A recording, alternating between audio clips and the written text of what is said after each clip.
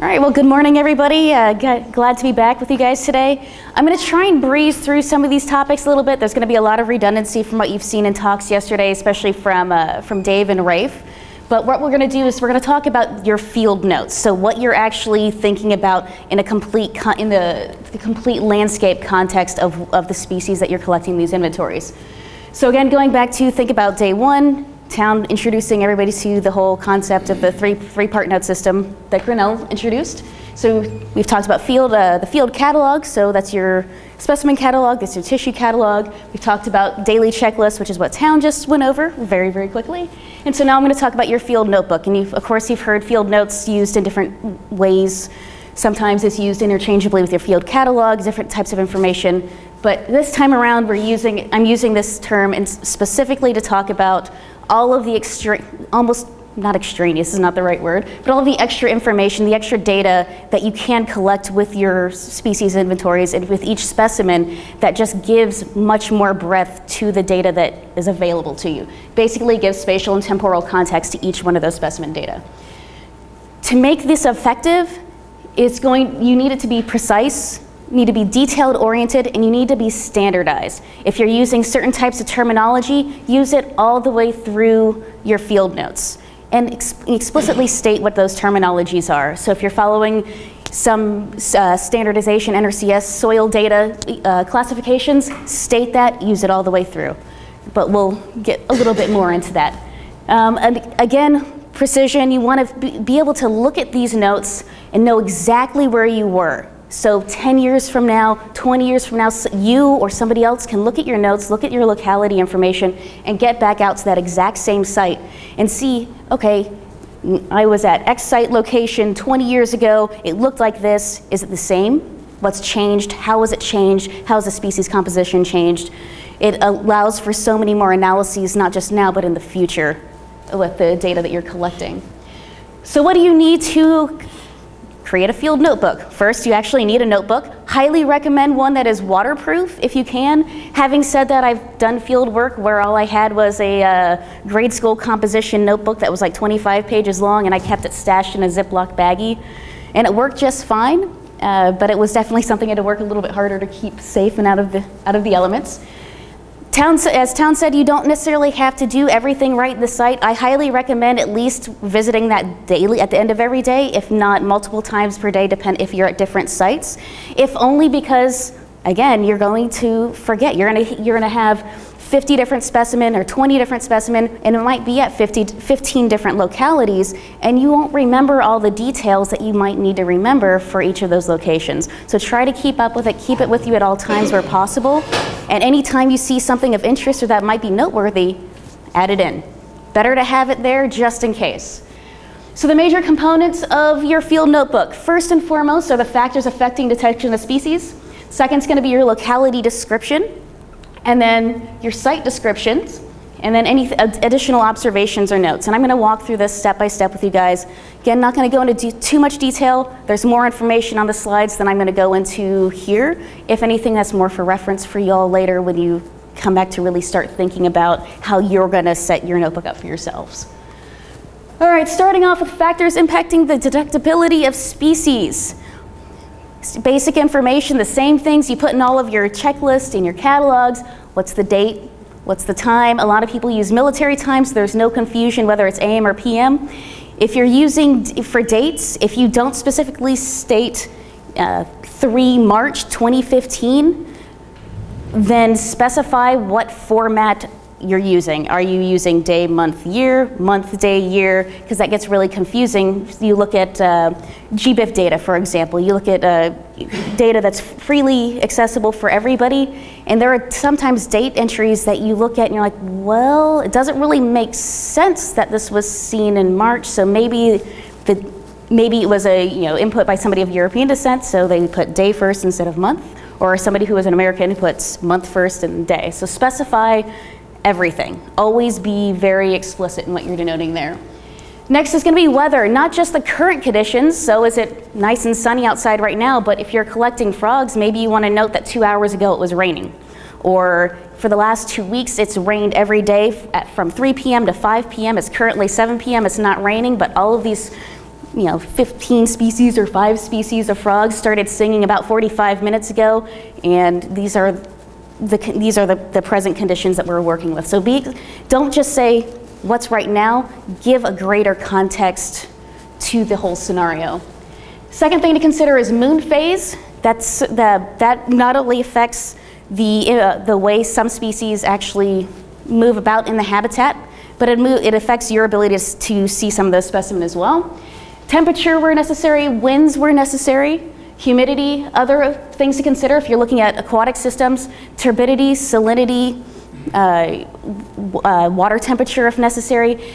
A lot of those extra notations are going to be species or taxon specific.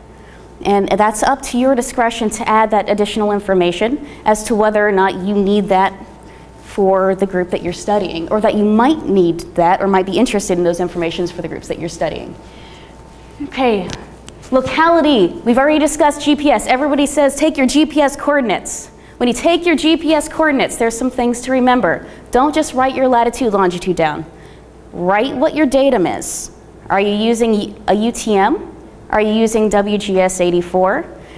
Because if you don't specify that, maybe you're using one of the local UTMs, but I, from the US, am accessing your data that you very kindly published online for people to access, and I might just assume, because it's kind of a standard in many ways in the US, that people use WGS 84. I'm like, okay, well maybe they just use that.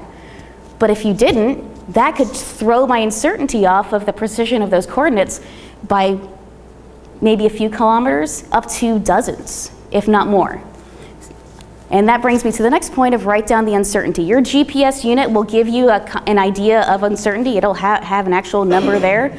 Write it down, because you want to be able to use that later when you're actually looking at georeferencing your data, and use that in your calculations to get your true uncertainty of your coordinates. Second thing I'm going to say is you create waypoints. Does everybody here know how to create waypoints in their GPS? You know what waypoints are? Okay, so every time you come to a new site, or maybe a new specimen, or a new study plot, mark that on your GPS. Don't just notate it in your field notebook, but put it in your GPS itself. Make sure you come up with a naming system that is standardized, that you are going to remember. Don't use the naming system that so-and-so uses over here.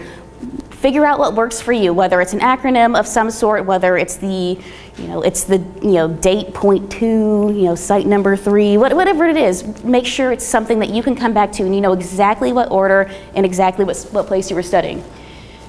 And finally, false precision is another point to think about in there, is the fact that many of us, I don't know so much for the botanists, but I know especially for birders and some of the herpers, we tend to have a centralized base camp. And we get as accurate as coordinates as possible for that base camp, but then we might wander 2 to 5 kilometers, if not more, out searching for specimen. So if you don't actually collect your specimen in your base camp, that base camp coordinate's not completely accurate. State that. You want to be able to say, okay, our base camp was at X location, but really I was 2.5 kilometers north by northwest away from there. Give yourself a more accurate description of where you were located when you found that specimen. Quick note on GPS satellite geometry. This adds error and uncertainty into your coordinates as well. You really want 4 satellites at minimum available for an accurate GPS location. You'll still get coordinates if you only have 3 satellites or even 2, but your uncertainty and your error is going to be huge. Another thing you'll see is what's called wandering coordinates. So Town the other day had his GPS sitting out on the table. It didn't leave this compound the entire afternoon, and I wanted to cover half of Buea? No? It was a pretty extensive area. I mean, it didn't really move from here, but the coordinates show that it looked like the GPS had moved all around the areas surrounding this hotel. And that's because he probably only had 3 satellites linking in to the GPS, and so what it didn't have was that fourth level of information, which is time. Another thing that affects your GPS coordinates and your uncertainty, and we had a good discussion about this yesterday, is barriers. Satellites, the satellite receivers and transmitters are not sending signals through tall buildings, it's not sending it through mountains. So if you're in a valley and you've got two mountains on either side, through full canopy tree coverage, you're not getting good satellite signal. It's not going to be incredibly accurate. Take that into consideration. That's why we have written localities, which again, you've heard discussed before. In this case, be much more explicit than say you are in your field catalog.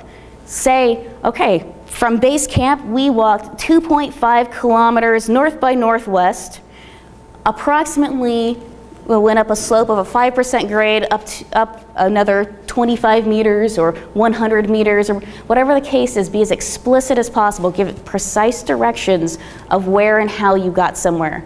And another note on that, don't use pacing. Use actual distances, because your pace and my pace is all going to be a different distance. We all have different stride lengths and we all move at different speeds. So don't use time, don't use paces. If you do, try to find a way to convert that into an actual distance, kilometers, meters, miles, whatever the case may be. All right, moving on to site description. Site description is, you have a little bit more freedom to get creative with descriptions. And again, this is definitely where you want to start getting incredibly explicit and standardizing precisely how you're describing things. First, you heard the herpers yesterday talking about substrate. I found this frog on a moss-covered rock. We found X bird specimen sitting on a branch 2 to 3 inches in diameter of this type of tree. Specifically state precisely where that animal was or that plant was at the time of collection. And then you can move on. That's at a scale of like right here, my particular site of this exact spot where I found this specimen. Back that up, think about it at the more local scale. What's the actual habitat surrounding that specimen site? Now, ideally, you want to use a standardized classification system for habitats.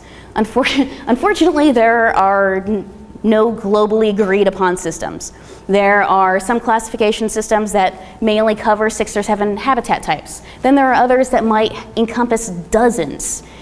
Depending on the region you're in, or perhaps whatever your uses may be for that kind of data, that's up to you. That's to your discretion to choose how you classify, but again, pick your system, stick with it.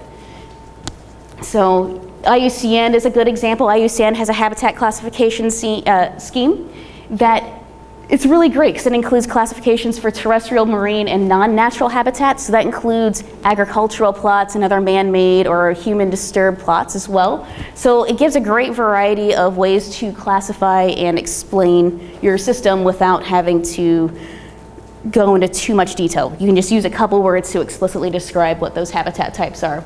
Another example would be the FAO, the Global Land Cover 2000, and actually what's really nice if you use that system is they have a great, they have great geospatial data that you can plug in if you're doing using remotely sensed data later in analyses. To consider. This is the IUCN habitat schemes, just an example there.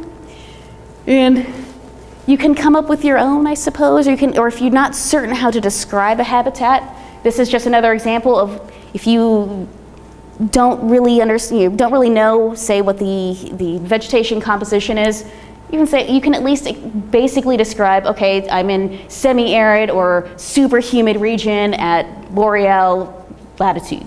And those are another ways to describe is just using the latitudinal or altitudinal regions and humidity provinces as well. Next, soils. Incredibly, incredibly important for you botanists, and we have quite a few botanists in here. And this is really difficult. Soils are incredibly complex, and the taxonomy behind describing soil orders is insane. I know they are in the process of working on an international soil classification system. It's not agreed upon, it's not finished. I've seen many different variations of it, but it hasn't come together. For those of you botanists that hopefully have a little bit stronger soil background than perhaps some of us zoologists, If you have a classification system that you're comfortable with, use it. I'm going to be honest, soil sciences was the hardest class I took in my undergraduate career. I worked my butt off, and I left that class thoroughly impressed with soil scientists and what they do, because it's crazy. So it really is. Like, this is a generalized listing of the levels of classification of the world reference base for the reference soil groups, and it's a little insane. This is a general, so this general map right here of Africa, these are the overarching soil orders, of which I believe most classifications have 12 to 16.